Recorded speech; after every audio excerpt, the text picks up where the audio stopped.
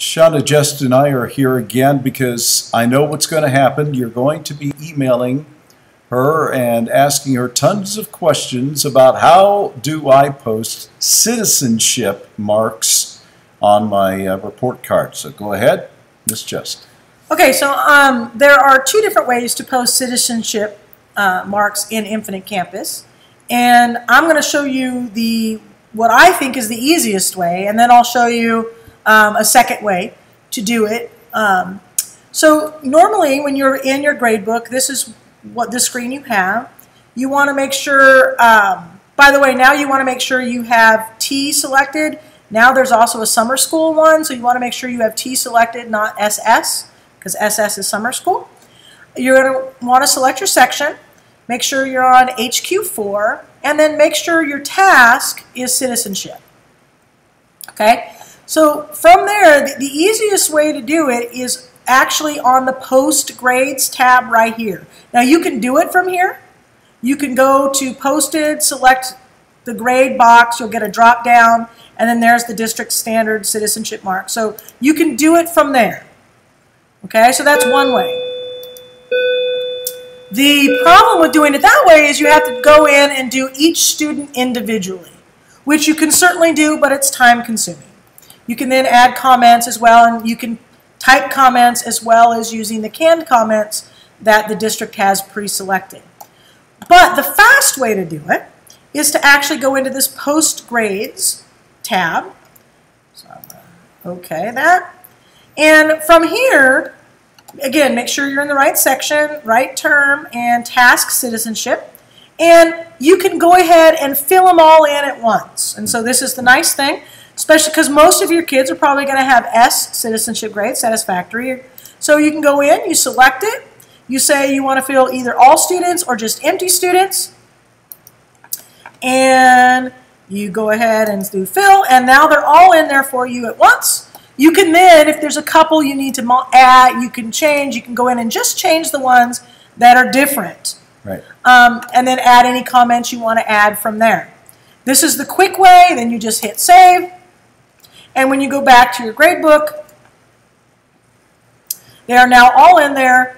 And then you could also do comments, add your comments from here as well, or you can edit from here as well.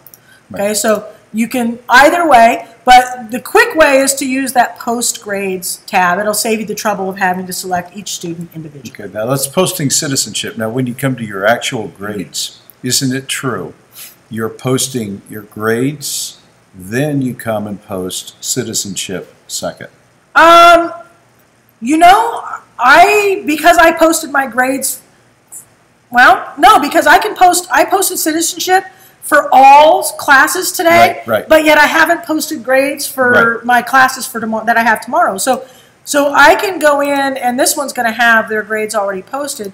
But for example, if I go to my 6th period, they don't have grades posted yet for semester, right? But I have already posted their citizenship grades. So you don't have to. So you can do them in any order. Correct. You don't have to do them, you know, letter grade first and then citizenship grade second. You can actually post them in either order. Okay, that's good to know. That's good to know. Yeah. But it is a two process. Whereas it is a two-step process. Under Zengel, we had the post the grades, and then I think he went in and did citizenship second. It was on one screen, but two different columns. Right. Yeah, they were just two different columns. So this you actually have to do two different separate tasks. All right. Again, here's the email address for any of our tech people on Infinite Campus. I'm putting it up on the screen right now. You can email that, and somebody will get back to you individually, or you know, just start collaborating a little bit, and you'll help out each other. You know, there's one more thing that some people were.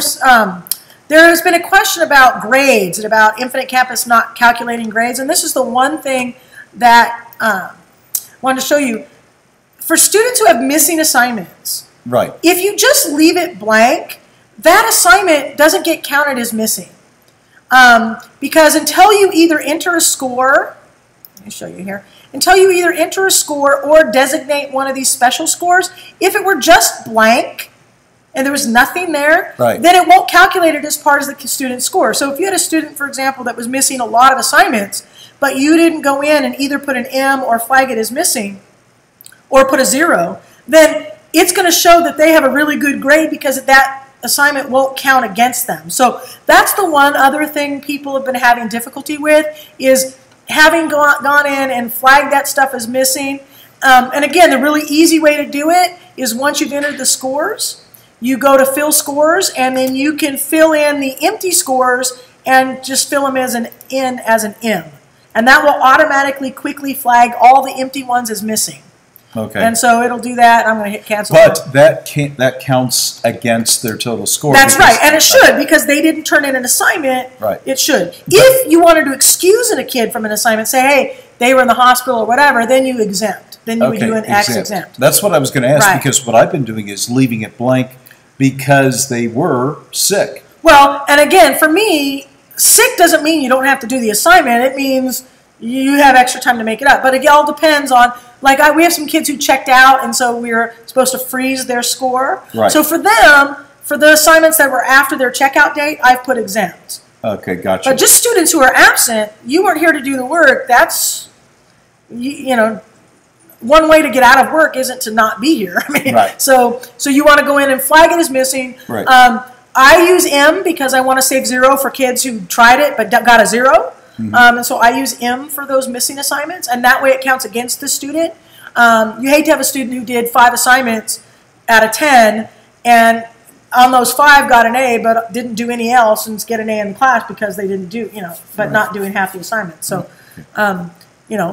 but that's one of the things I know people have been having difficulty with, is some kids have much higher grades than they should have, and that's because missing assignments were just left blank as opposed to making sure they were flagged as missing. Okay. And if you flag it as missing, it'll score it, as you can see on there, it'll score it as a 0. Right. So. Okay, that's excellent. Again, Shana or any of our helpers are available. Here's the email address again one more time, and we'll try the best we can to get around and help you individually. Okay, thank you very much.